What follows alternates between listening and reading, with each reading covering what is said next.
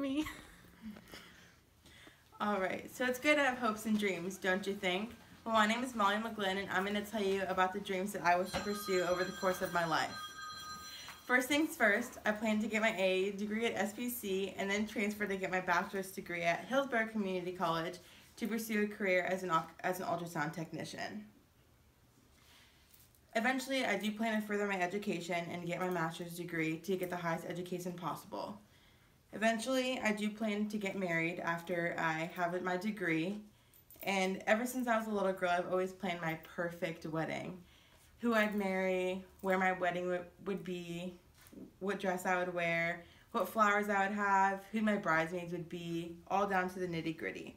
Eventually, once I am married, I plan to travel the world. I've always wanted to travel. Paris, Italy, Greece, Bora Bora, even the United States. There's just so much out there to explore, and I just want to be able to say that I've seen everything I could possibly see.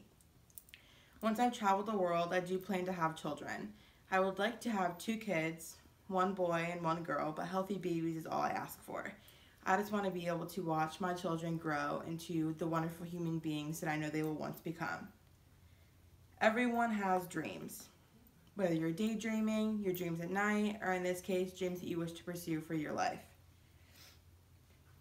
Over the next 10 years, I would like to get my degree and be settled in that field, get married, and have 2 wonderful children with my passport filled and in my own home. Thank you.